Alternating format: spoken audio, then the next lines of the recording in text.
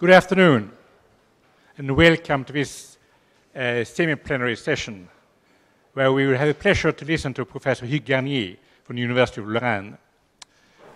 Hugh got his PhD from the University of Nancy 20 years ago, and I understand that the University of Nancy is now subsumed of University of Lorraine, which means that he hasn't moved geographically very much in 20 years. But he has spent a lot of visiting positions all over the world under that period also. And I think the control community primarily know Hugh as an ambassador and promoter of continuous time system identification. He has written many fundamental contributions in the area, and he has also spent a lot of time to promote other activities. He has co-authored and co-edited several books on the topic, and being the guest editor of several special issues on continuous time system identification. He's also behind the MATLAB continuous time identification toolbox called CONCID. And he'll continue his promotional activities right now and speak about exactly that, direct continuous time system identification. Please, we look forward to that. Yes. Thank you very much, Lennart, for this kind of introduction. Good afternoon, everyone. It's a pleasure to be here today. As Lennart mentioned it, I have two objectives today. The first is to present an overview of the direct continuous time approaches to system identification. And the second objective is to discuss and illustrate the benefits of these identification methods in practical applications.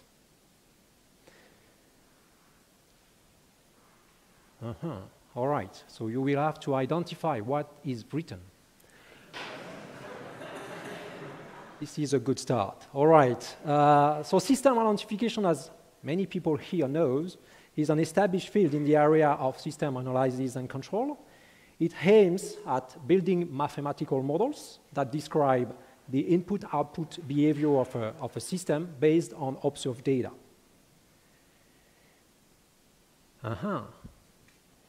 You're lucky this time. Models are needed in many situations to understand, to simulate, or to control systems. Models are also used in different areas, from mechanical to biomedical engineering, and in many industrial applications.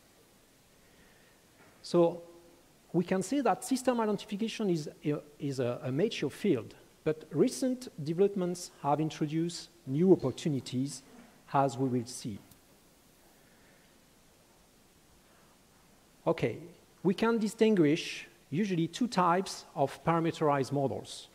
The first is known as gray box models. Their parameters have a direct physical interpretation. The model structure is usually constructed in continuous time from physical principles, but there are two main shortcomings with this gray box model. The first is that they cannot be built in the case of complex systems where the physical principles are not very well established or too involved. And the second is related to the fact that some parameters might not be identifiable from the data. The second type of mathematical models is known as black box models. In this situation, the parameters have no physical interpretation, no direct physical interpretation, and these models are families of very flexible models which can be applied in a very wide application. In this talk, I will concentrate on black box model identification only. If we look back to the historical developments for system identification, it appears that early research focused on identification of continuous time models from continuous time data at that time. From the early 70s, coming with the developments in digital data acquisition and computers, discrete time model identification from sample data took over the field. And Lennart's toolbox, the MATLAB system identification toolbox, has greatly helped to disseminate these discrete time identification methods. It appears that many practitioners are unaware that continuous time model identification from sample data not only exist, but they can be better suited to solve their identification problem. And actually, if you look to the last decade, it has witnessed a growing interest in these direct continuous time methods to system identification. Okay, let us review now the main approaches to identify a black box model from sample data. We have a continuous time system. We have to handle and to deal with continuous time system mainly. We suppose that we can send an input to this continuous time system through an hold, and we measured the output. And so basically nowadays you start from a data set which are sample data, U of tk and Y of tk here, and let's assume that we want to identify a continuous time black box model. The reasons are diverse, and I will come back to the reason later. So how can we do that? Some of you probably have some answers, and they are their favorite approaches, and they will say, okay, let's go through what is known the indirect approach. I am an expert in discrete time model identification. Why not? First, identify a discrete time model from the sample data, and you can use many routines available in the system identification toolbox, and then your discrete time model has to be converted. And as many of you know, this conversion step can be delicate sometimes. The other approach is called direct approach, which aims to directly identify the parameters of the continuous time model from the sample data. We are going to focus on this direct approach today. This approach is less known. It has been presented as quite involved, and we will see that actually it is quite straightforward, and it presents many advantages.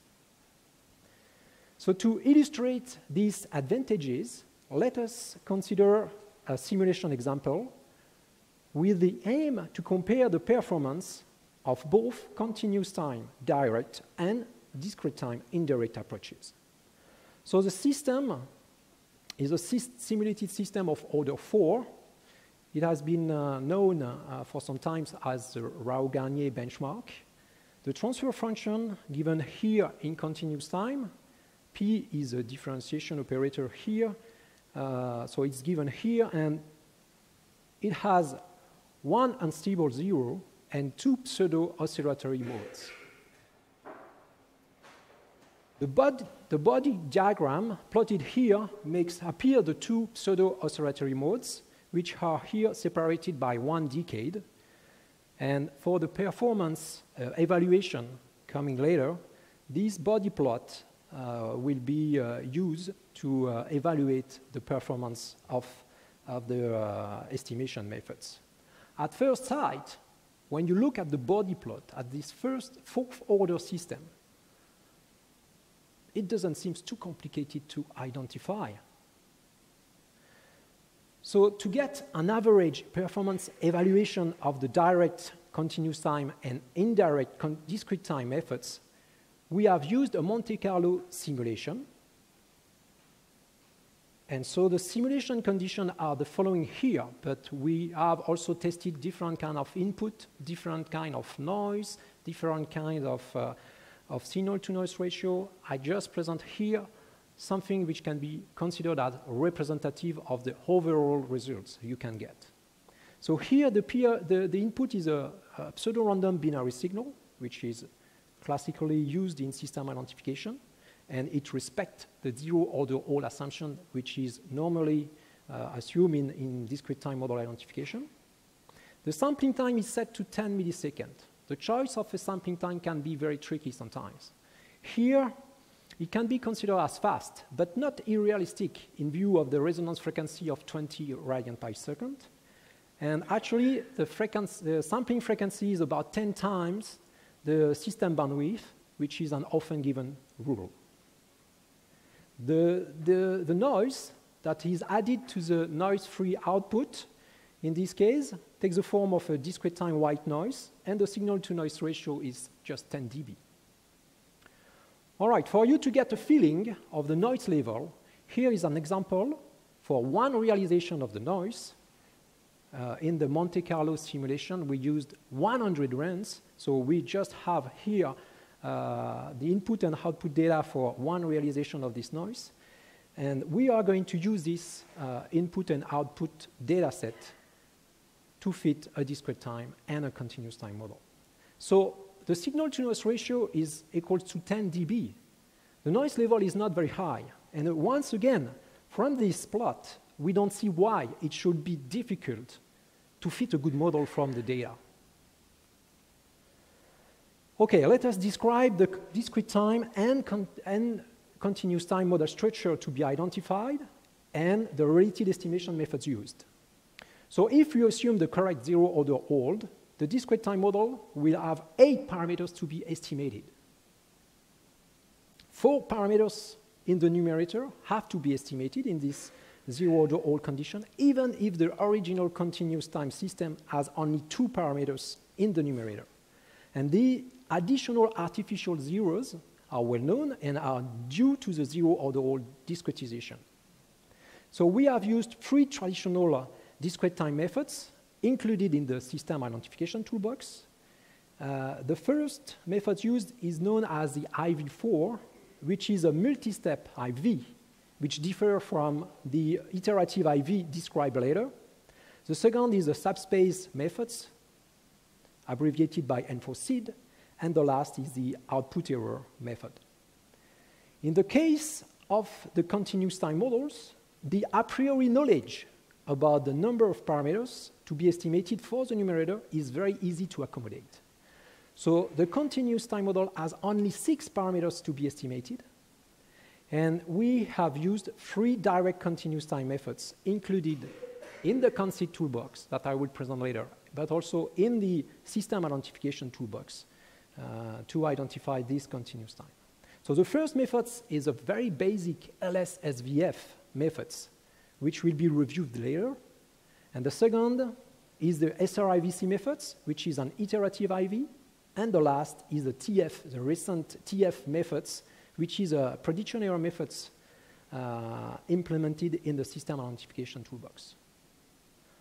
It is important to stress that all routines from the system identification toolbox and the conceit toolbox have been used in their default mode with the latest version of MATLAB.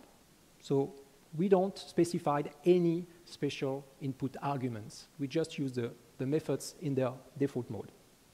All right, let us first look at the result obtained by the discrete time methods. So as I said, to evaluate the performance of the methods, we could have displayed the value of the parameters.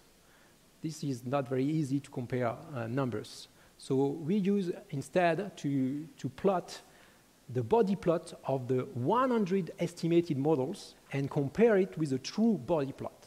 You will get a better feeling of the performance of the approach. So let us start by the IV4. This is the result that you will get. So you can clearly see that the methods doesn't perform very well. Let us see if the N4SID methods perform better. Well, from this plot, it appears that it is not the case. The variance of the response seems even larger. Okay, the last will probably do better. This is the output error methods, which has the appropriate model structure assumed. Here are the results. It does a little bit better, but there are clearly many cases where the prediction error methods based routine has converged to a local minimum. These results are not too good, but let us see now how the continuous time methods perform on the same data set. All right, let us start by looking at the result obtained by the simple least square SVF method. The identified models obtained by LS-SVF are much closer on average to the true response than the discrete time models. What about the 2 other continuous time methods, starting by SRIVC. Here are the results you can get. Okay, the 100 SRIVC models are very close to the true body response. Actually, they are plotted in red, but these red plots can hardly be distinguished from the true frequency response plotted in blue, except if you can see in the low frequency part where a little bit of red can be observed. The same good results are obtained by using the TFS methods, recently included in the system identification toolbox. Note, however, that this routine in its default mode is initiated by SRIVC, which would explain why the results for SRIVC and TFS are so similar here. Okay, what can be concluded from these benchmark results? Even if a general conclusion cannot be drawn from one simulation example, the results for discrete time methods are quite representative of the problems you can meet with this routine if you use them in their default mode. It turns out that both PEM and IV4 are initiated from, in this case, highly biased ARX model estimates. They also suffer from numerical issues in this fast sampling situation. These results were confirmed by Lennart Ljung in a previous ECC conference. People who are experts in system identification will know how to solve the problem, how to make these discrete time methods work better. You probably all know that. Maybe you have some idea. If not, the key is to move the focus of the model fit to lower frequency. So if you are experienced, you should have used one of the two solutions. Don't use the raw data. Apply some kind of data pre-filtering or apply some data decimation. That will greatly improve the results obtained. However, there is one remaining difficulty: how to choose a priori the pre-filter. The same for the decimation rate. How is it a decimation rate by 2, by 5? This is not so easy to do, especially when you compare the results obtained by direct continuous time methods, and we will see that they include inherent data pre-filtering. You don't have to bother about the choice of a pre-filter. And so these techniques are free of these difficulties, and it seems worth to know more about the theory behind these approaches. Okay, after this introductory example, the outline of my talk will be the following. I will briefly review the main approaches for continuous time model identification. I will concentrate on one particularly reliable instrumental variable method, the IV methods, abbreviated by SRIVC. And I will present some extension to more advanced situations.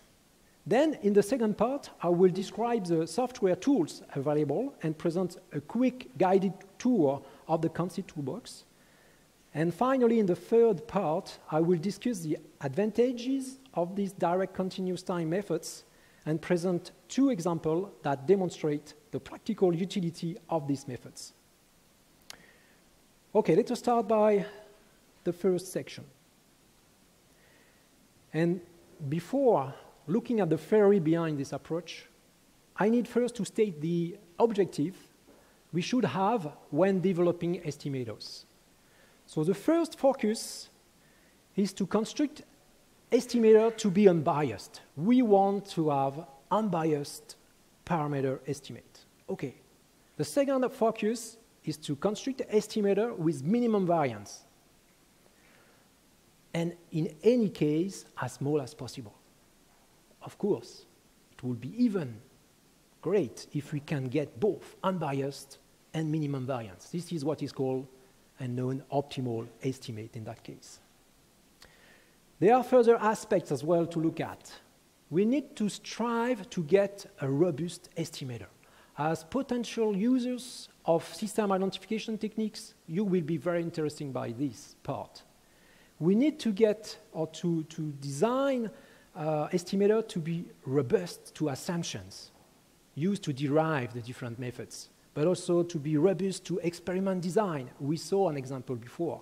How to choose this, what is the impact of the choice of the sampling period when you have the choice to set the sampling period? What is the impact of the measurement setup? Do you have to use a certain input? Do you have to use anti-aliasing filter? Is it important? And the last one is to design estimator to be robust to algorithmic aspect. Does the methods include pre-filtering? What is the impact of the initialization? All of these aspects are very important. Okay, so let us see how we can really identify the parameters of a continuous time model directly from sample data. And first, there is a basic issue behind continuous time model identification. Because if you look at what happened in the case of discrete time model, in this case, the model takes the form of a different equation model where only input and output sample appear, nothing else. Very easy. You just need to measure the input and the output. You've got the sample data, you can build up your difference equation model. It's very easy. That's right. In the case of the continuous time model, the model takes the form of a differential equation which contains not only the input and output, but also the time derivatives of the input and of the output.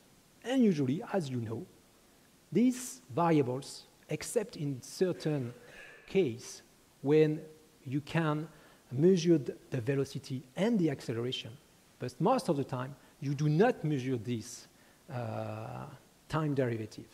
And that was presented as a crucial issue for a long time. And this is why, for some people, these kind of techniques are more complicated.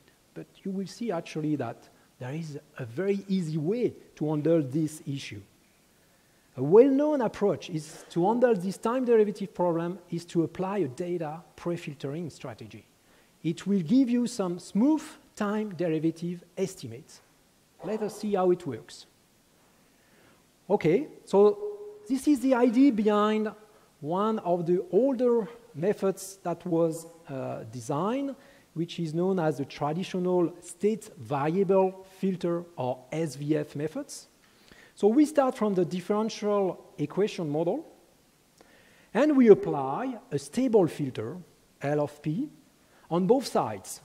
The pre-filter differential equation model obeys exactly this filtered equation, where the subscript F will be used from now on to denote the filtered variables. Okay, then the question is how to compute the filtered variable. Well, it's easy. You just take the input signal, the output signal, build up a bank of SVF filter, and you send both input and output to two banks of filters, and you get the filtered time derivatives. You just need to use an appropriate ODE solver to compute this at the different time instant. Very easy, okay? But then there is still one remaining problem. What kind of filter can we use? Well, at that time, the idea was to use something very simple. So in the case of the SVF filters, the filter takes this form. It's only 1 over P plus lambda power n, n being the order of the differential equation. And so for the user, it only has to specify one parameter for this filter, which is lambda, and lambda is just the cutoff frequency of the filter. The filtered time derivative can then be used to estimate the parameters of the differential equation model. So at time tk, the filtered differential equation model can be rewritten in a linear regression form, where here you see the regression vector phi f, which is given here, includes the different filtered time derivatives.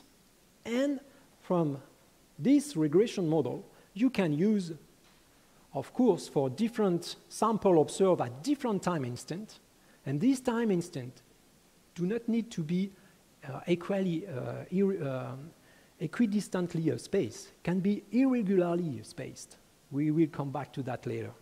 But the LS-based SVF parameter estimates are then computed from the solution, which is well known of the least square here.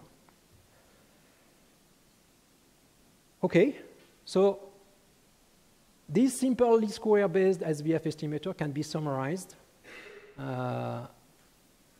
in the following way. We first send both input and output signal to two banks of filters, and to generate the filter time derivative. Then the parameters are estimated by simple least square. And this simple least square represents what is known as the simplest archetype of continuous time model identification from sample data. I give here just a recap of the result obtained by using the simple LS-SVF methods on the benchmark.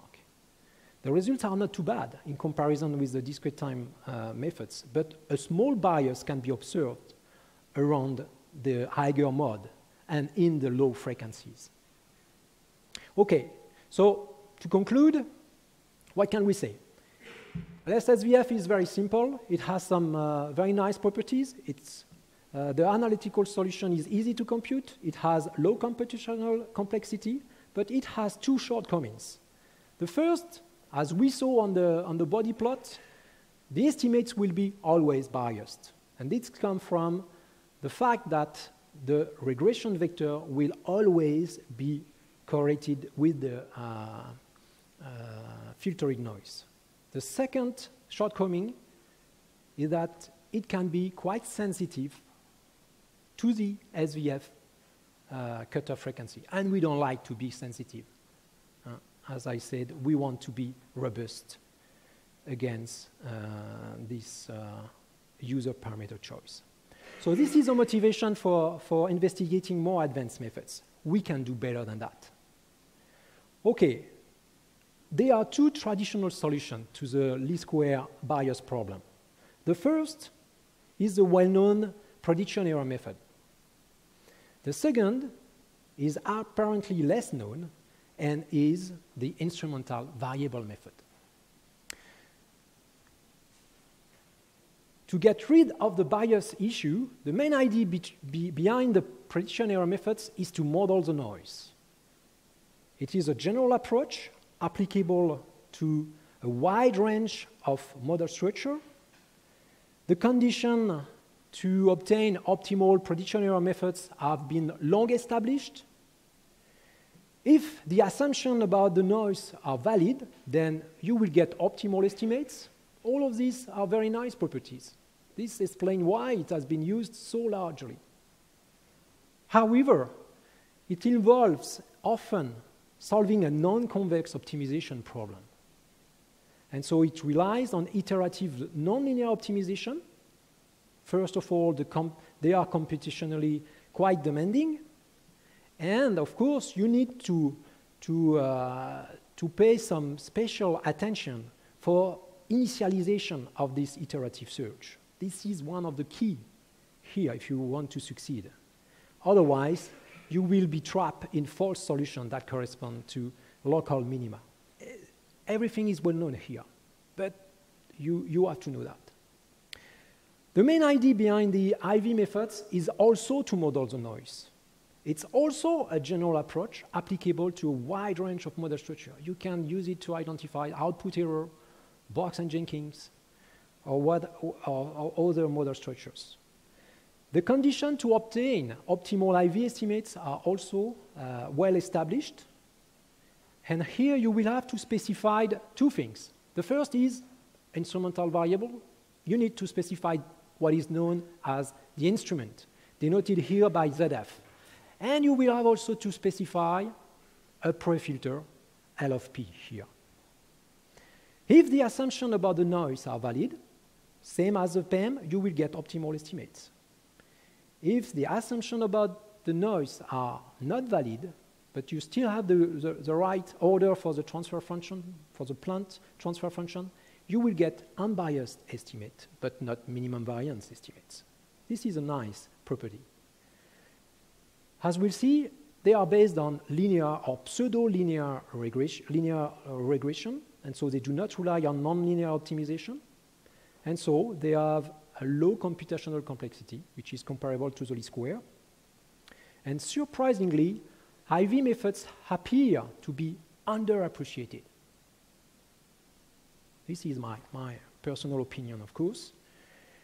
The two main references for IV methods appeared almost at the same time in the early 80s.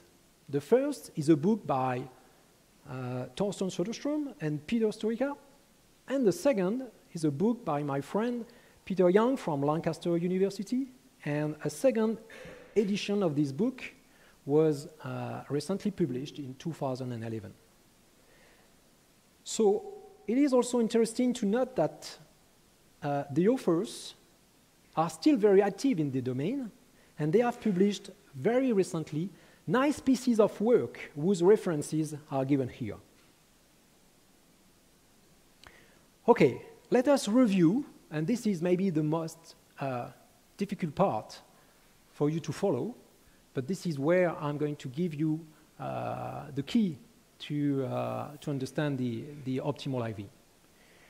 So let us review the general results to get optimal IV estimates. We assume a data generating system given here where G0 denotes the plant model while H0 denotes the noise model. Nothing new here. Okay, the results are valid for both discrete or continuous time models. And this is why I used ρ here instead of P, because ρ can denote either the differential equation P, differential operator P, or the shift operator Q. So the model can be also written in the linear regression form, where phi is the regression vector, as before. So what are the conditions on the instrument and prefilter to get optimal estimate? Well, to get optimal estimates, it turns out that the filter has to be chosen as the inverse of the noise model, H0, times the denominator of the plant model, while the instrument, ZF, should be chosen as the noise-free version of the regression vector filtered by the optimal filter. Okay, the noise-free version of phi is denoted by phi naught, okay? So because phi usually include the output, it has noise in it. And phi naught is the noise-free version of this guy. So we can see here that in inherent filtering is a distinguishing feature of optimal IV. This is quite interesting for continuous time model identification, because if you remember, we need to use a filter to generate the time derivatives. So the filtering will, on the top of that, ensures minimum variance estimate, and as I said, it will provide a very convenient way for generating the time derivatives. And we will see that in contrast to the LSSVF, we can, by using these IV methods, choose in an automatic and optimally way this pre-filter. All right, to implement the optimal IV solution, we are faced with the usual dilemma met with accuracy optimization, which requires the knowledge of the true plant and the noise models. Some of you can maybe think, well, he showed us some results where to get the optimal estimates, he has to know the system beforehand. This is not possible. Well, it has also to, we have also to get the noise-free version of the regression vector, which itself requires the knowledge of the noise-free output, X. So two different implementations have been suggested. The first is a multi-step procedure. You can forget about it, but I need to stress that this is possible. One example of this multi-step procedure has been implemented in the IV4. 4 means 4 stages, and this is a routine which is available in the system identification toolbox. And from my experience and from the results I presented in the case of the Garnier benchmark, it can be quite unreliable in practice. It's much better to use an iterative procedure. One example of this iterative procedure has been implemented in the SRIVC routine, available in the conceit toolbox. It assumes a continuous time output error model structure, and it is particularly reliable in practice, as we saw from the benchmark. Okay, so let us see the machinery behind SRIVC in detail. So SRIVC stands for simple, refined IV for continuous time models. So the data generating system takes the form of a continuous time output error model, meaning that actually the noise is assumed to be white, and so the noise model H0 equals 1. The optimal choice for the instrument and the filter are so simplified in the sense that the filter takes only the form of 1 over A0.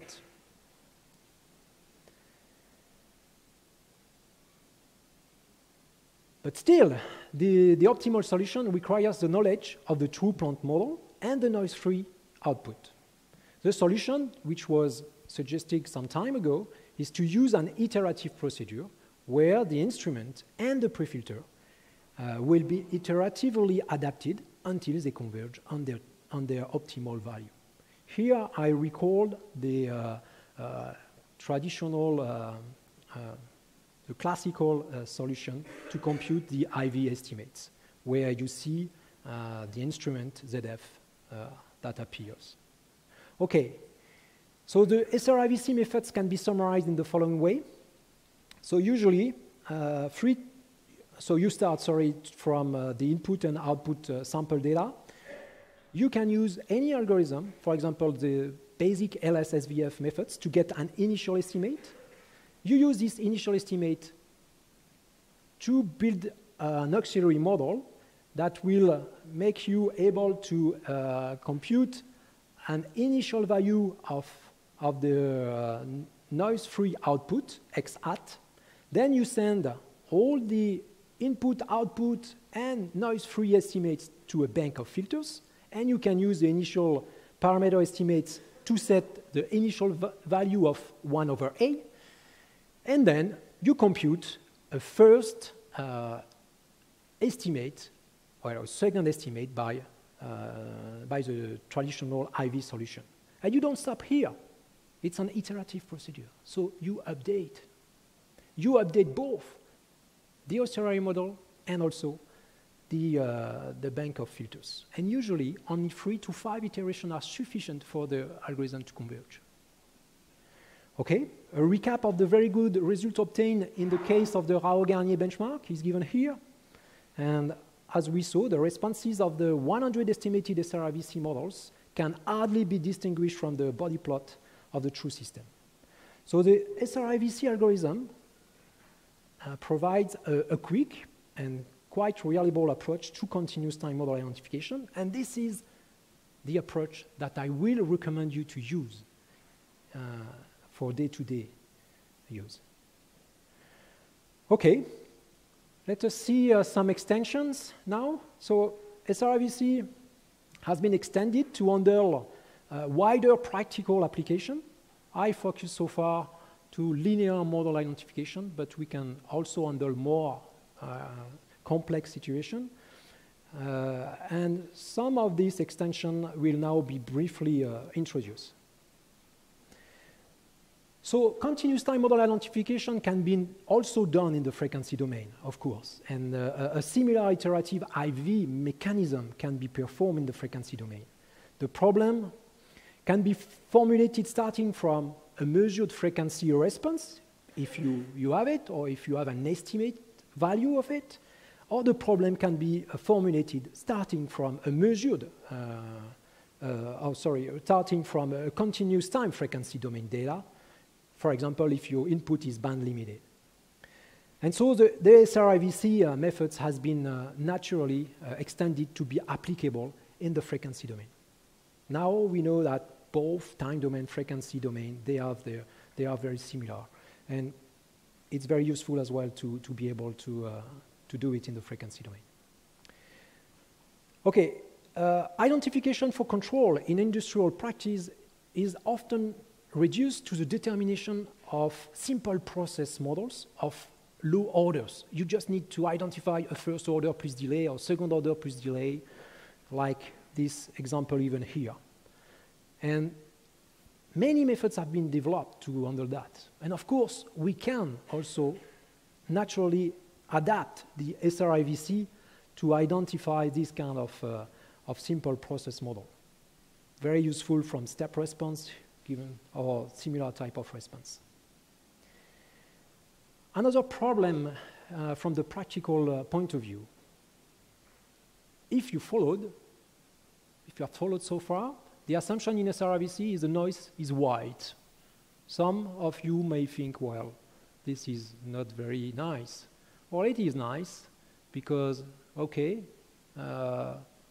you can tell me this is an assumption which is strong.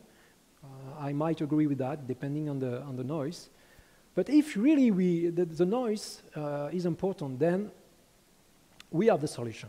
Because in practice, and I would agree with that, this situation is rare, and we will have to handle color noise. And so, even in this situation with color noise, SRIVC, because it's using the IV, will provide you unbiased estimates. The variance will be low, but will not be minimum anymore. Why is that? Because the pre-filters are not designed in SRIVC to account for the color of the noise. So we look at that recently, and we have developed the full simple as disappear.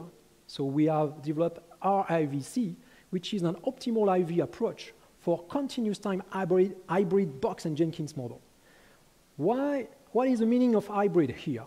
It's hybrid in the sense that the plant will be modeled in continuous time and the noise will be modeled in discrete time. Okay. Also, another problem in industrial practice that you can meet is that many times many systems have feedback, and you cannot ask the guy to stop the process to do an identification experiment.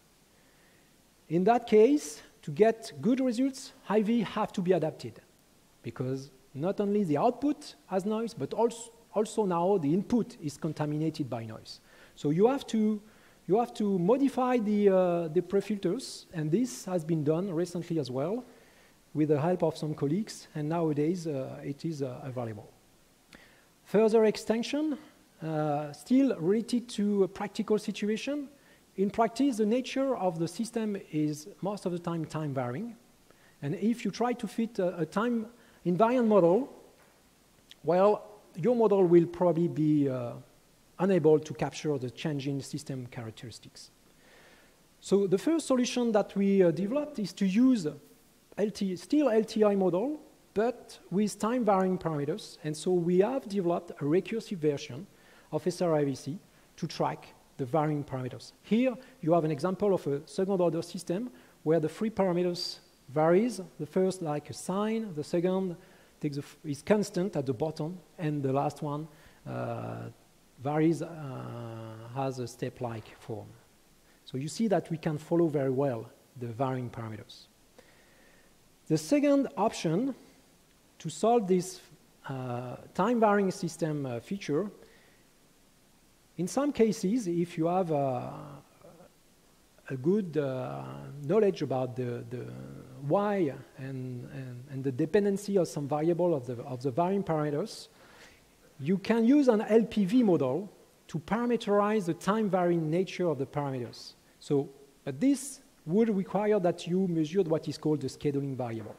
And again, we have adapted and implemented SRIVC and RIVC methods for LPV input-output models.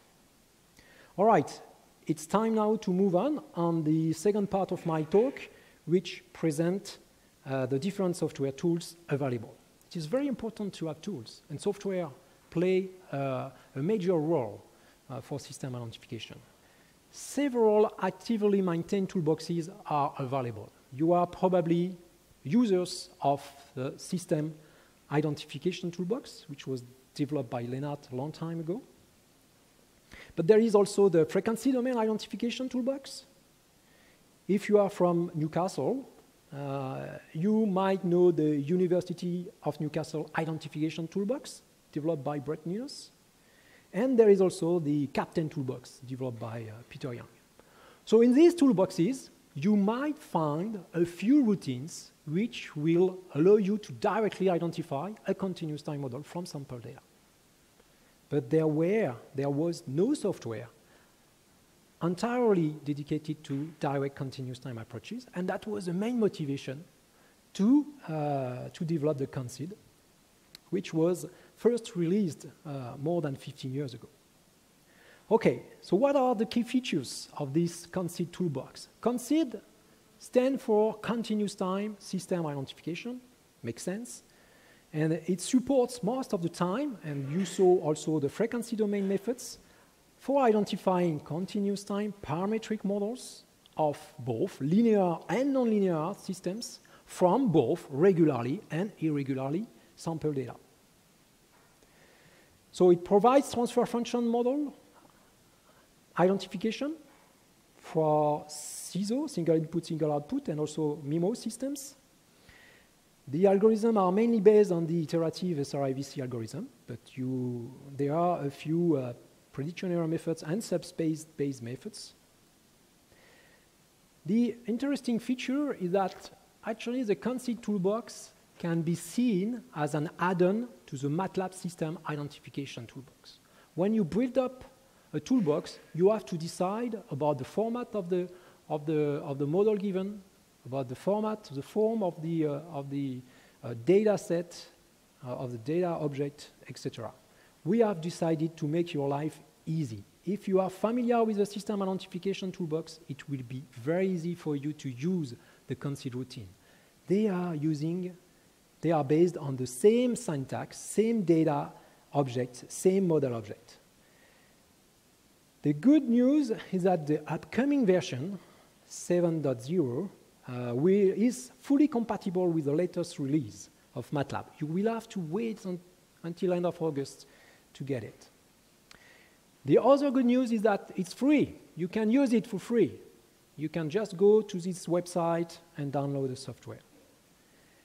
Of course, if we want you to use it, we have to help you to understand how it works. So we have included a flexible graphical interface, and we have written many demos to illustrate its use and the recent developments. So the main demonstration program for the CONCID toolbox is IDC demo.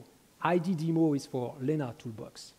So the demos are crucial for a software because, as Lennart would say, many users learn about the theory of system identification from the demos and toolbox manual guides. And this is certainly true. So if you run the main demonstration program, you will be invited to select from a menu window as shown here. And from the main window, the user can select between several demos. He can first see how perform the methods on some real-life data coming from a flexible robot arm, a winding process. He can also look at some tutorials to become familiar with the use of the toolbox to identify linear models from time domain or frequency domain data, but also from frequency or step response data. The advantage of of the continuous time methods are also illustrated by several demos, and I will come back to this advantage in a few minutes. And more advanced identification are also demonstrated by this last menu.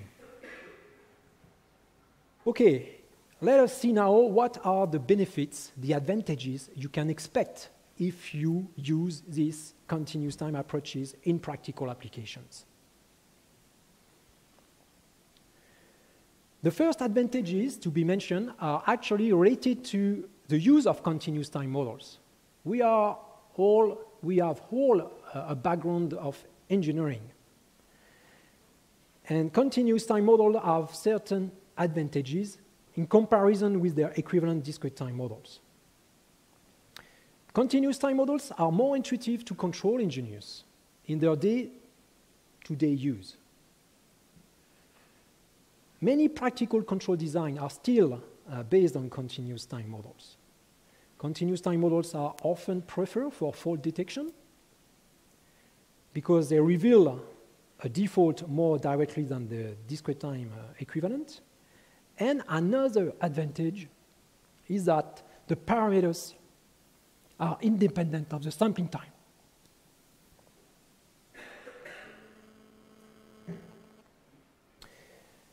Other advantages to be mentioned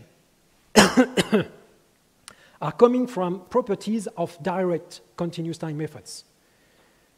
Continuous time methods present indeed many advantages in relation to their equivalent discrete time methods, and we saw some of them. The first is very important. They include inherent data prefiltering. As seen before, data prefiltering is often a key step to get success in the application of the system identification procedure. They are also well adapted to identify stiff systems, and we will illustrate this in a minute. They can cope easily with stiff systems, and they can cope easily with irregularly sampled data. Let us consider the case of irregularly sampled data. This sampling scheme appears in many situations, from biomedical to environmental science. Irregularly sampled data can result from losses in data transmission, manual measurements, or even base sampling. A constant sampling intervals is assumed for discrete time models. When the sampling period varies, the parameters of the discrete time model become also time varying. Of course, this estimation is still possible. The estimation of these parameters is still possible, but it's much more involved. In contrast, continuous time models represent the system at every time instant, which does not need to be equidistantly spaced. The use of appropriate ODE solver for the digital implementation of the continuous time filtering operations is the only requirement. So as an example, let us consider a tracer experiment identification from irregularly sampled data. The data we use are coming from a real-life tracer experiment in a wetland located in Florida. And as some of you may know, tracer experiment is a traditional experiment used in environmental science to model transport and diffusion of pollutants in rivers or in wetlands. Here, the tracer material used is a conservative potassium bromide. And in this situation, irregularly sampled data arise because, first, the sampling is rapid to start with, so that the peak of the event is captured well, and the samples are then taken more slowly over the subsequent slow recession.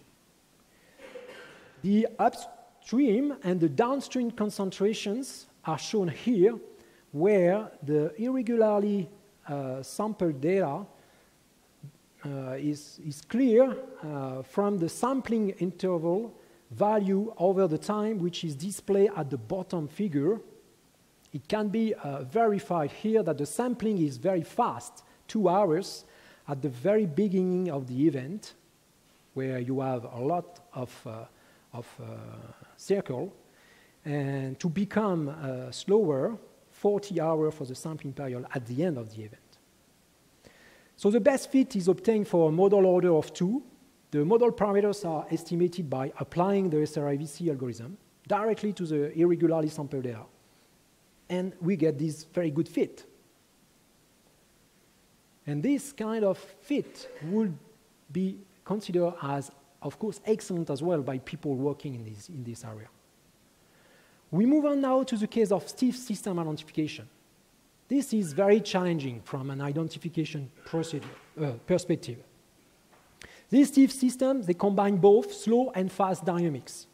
This makes the selection of the sampling period very difficult. On one side, it requires rapid sampling to capture the fast dynamic. On the other side, it requires slow sampling to identify the slow dynamics. Of course, these two requirements are incompatible, and usually the selection of a fast sampling is done. So, but in this case of rapidly sampled data for stiff system, fitting an accurate model is quite complex, because both algorithmic and numerical aspects play a role. In the case of discrete time methods, the pole of the estimated discrete time model will be very close to the unit circle, and possible numerical issue may affect the estimated discrete time model parameters. In contrast, the continuous time methods are particularly well suited to fast sampling situation, and they work well with rapidly sampled data from stiff systems. A typical example of stiff response is the thermal transient response of semiconductor devices, which combine both slow and fast thermal phenomena. Here we consider the case of a high-powered light-emitting diodes, LED, which are now currently used in modern lighting systems. If you have an Audi, you will probably have this kind of LEDs on your car. Transient LED responses can be used to detect a possible thermal defect. We consider the case of a LED driven by a current step source, and we measure the thermal stiff response. The goal is to fit a model from the data that capture the stiff behavior. The step response is plotted here in both, at the top, a linear scale, and at the bottom, a logarithmic time scale. You can notice here that the data are sampled extremely fast with a sampling frequency of 50 kilohertz, leading to a very large number of data, close to 100,000.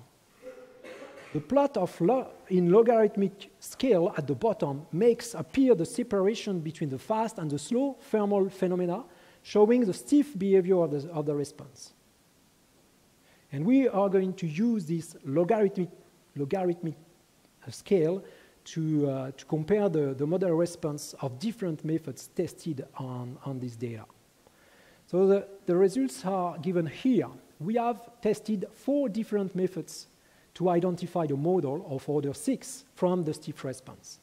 The first method is, of course, SRIVC, and we have also used 3 prediction error methods, 2 in continuous time, 1 TFS in the system identification toolbox, 1 COE in the CONCID toolbox. And of course, we also tested to identify a discrete time model by the OE routine. It can be noticed from this figure that SRIVC is the only method that can reproduce the thermal effect of the LED with extremely high accuracy, while the PEM-based methods, both in continuous time here or in discrete time, all fail to capture the LED dynamics. Here, the TFS routine is initiated, all the routines are initiated in the same way. Of course, previously TFS was initiated from SRIVC, and to have a fair evaluation, we initiated all the iterative routine in the same way. Okay, so it's now time to conclude. So for more than 40 years, the main general stream for identification has been to identify discrete time models from sample data. To obtain good results, discrete time model identification requires the active participation of an experienced practitioner to pre-process the data, apply data decimation or data pre-filtering. This accentuates the feeling that system identification is more an art than a science. We argue here that direct continuous time model identification has been underappreciated, although it includes many advantages, well adapted to irregularly and rapidly sampling situation, requires less participation from the user because it has inherent pre-filtering, and so it makes your life as a potential user much easier. Among the different continuous time methods, one is particularly recommended, the SRIVC, and we saw the different advantages of this routine. Direct continuous time methods are now available in different toolboxes, of course in the CONCID. And so it is hoped that the use of these direct continuous time approaches will lead to a better appreciation of data-driven system identification in the general system and control community. The area of continuous time model identification is very active, and the latest contribution can be found in 3 recent publications, a book and 2 special issues that appear in 2011 and 2014. And I cannot end this talk without expressing my special thanks to a few good friends who have influenced my research over many years. Dankeschön.